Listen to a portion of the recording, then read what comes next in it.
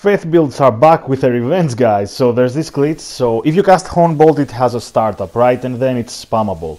But if you cast Bestial Sling, which is really fast and it's spammable too, and change it to a spammable spell, you can actually get rid of the startup animation and just get into the spam. I've only tested it with Bestial Sling as startup, and then I've either casted Hornbolt or Lightning Strike, which are the two spammable incantations that I have. And it's really, really unpredictable. Here I was testing with my friend to see if he could interrupt me or if he could guess when I was gonna cast the Lightning Bolt.